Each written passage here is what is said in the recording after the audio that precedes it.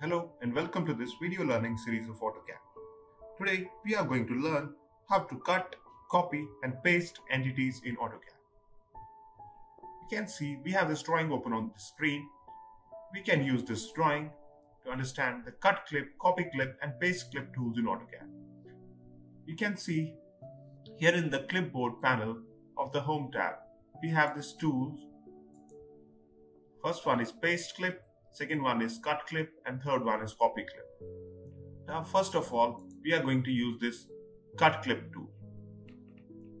What I want to do is I want to cut this part of the drawing and paste it to some other drawing.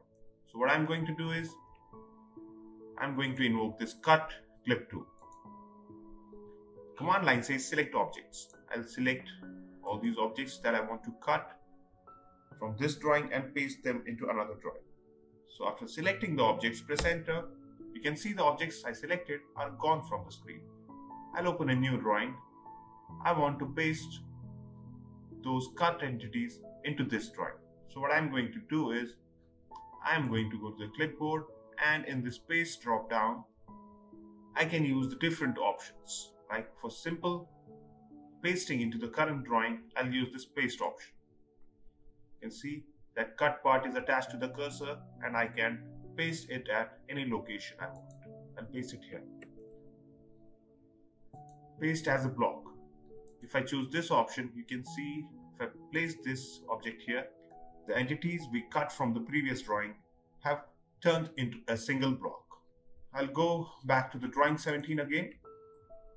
Likewise, we can use the copy clip tool to copy this entire drawing or a part of this drawing to some other drawing. I want to copy all the entities of this drawing to drawing 21. So I'll invoke the copy clip tool. Here is this copy clip tool.